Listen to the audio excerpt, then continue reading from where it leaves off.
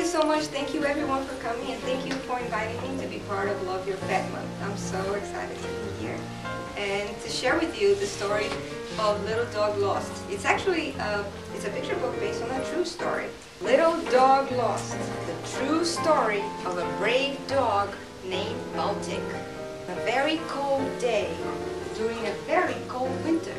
Sheets of ice float on the Vistula River and out toward the Baltic Sea. Something is moving in the water.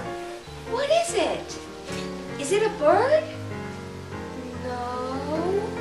A fish? No. What could it be? It's a dog. A little dog is adrift on the ice.